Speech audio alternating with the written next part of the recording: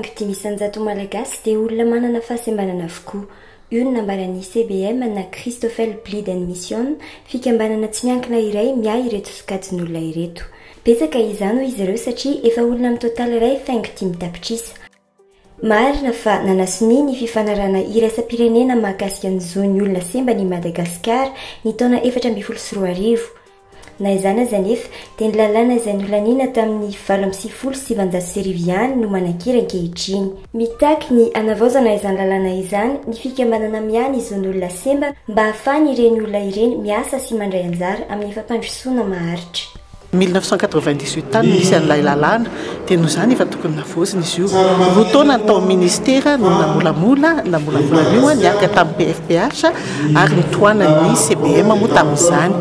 Fa hatramin'izao moa mbola tsy tafavoaka ilay izy dia banantena zany tsika fa mba ho tafiditra any amin'ny parlement io lalàna io mba ahafahana mandinika anazy. Satria io lalàna io zany dia natao zay mba hoe ampifanaraka azy amin'ilay lalàna iraisam-pirenena mikasika ny azoan'ny olona manana fahasembana zay efa nataontsika tany amin'ny fotoana fa 2024 moa ny fankatoavana azy. Efa 5 taona zao no lasa ohatra mbola tsy hita ihany hoe inona zavatra andraisan'ny olona manana fahasembana anjara amin'izany tanjon'ny fampandrosoana lovain-jafy zany. Ahoana ny fomba ampandraisana anjara, inona ny tokony politika na fepetra tokony ho raisin'ny fanjakana, inona ny andraikitra tokony ho raisin'ny fanjakana dia voalohany izay fanivanany lalàna izay, faharoa fahamelana anay hiasa araka ny tokony ho izy.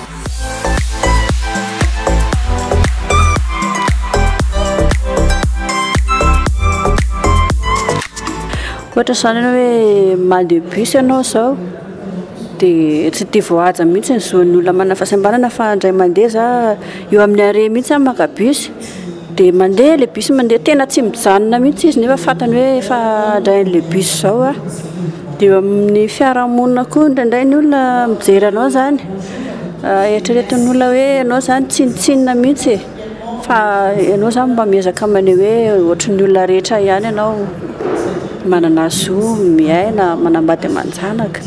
Mbola sarotra ho an'ny olona manana fahasembanana le manana asa hoe mahavelona fa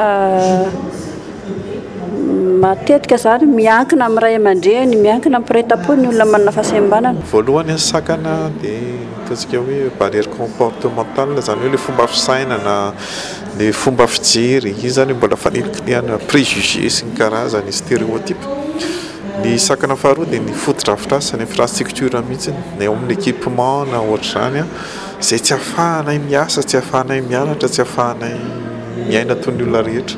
Ka io zany no anita antonana ny sainy tompon'andraikitra ny amin'ny hoe fijirena akaiky tsy any amin'ny lalàna izay misy momba ny hoe ny zoan'ny olona manana fahasembana ihany fa ahoana ny fiatiany reny olona reny ao anivon'ny sehatra hafa. Ohatra zao hoe lalàna momba ny fitaterana, ny olona zao mandeha bus sahirana kely olona manana fahasembana dia tsy afaka miditra anaty bus izy indrindra izy raha mitondra ny lecteur tseza ilay chaise roulante satria tsy avelan'ny receveur miditra izy dia mandady izy dia eo nefa ilay hoe olona maha-olona mihitsy zany ny voadona amin'izay satria andady nefa olombelona ianao dia asaina mandady ianao miditra any anatin'ny reny fiara-pitatera reny. Eto amintsika moa dia tena ohatra ny atao tsiramina ilay hoe accessibilité, tohatra vao manao hotely anankiray ianao dia tohatra, mandeha any amin'ny sekoly ianao dia tohatra, nefa misy olona tsy afaka hiakatra ny tohatra iny na hidina ny tohatra iny dia izay zavatra ireny zany dia efa hoe anisan'ny haitaky na plaidoyer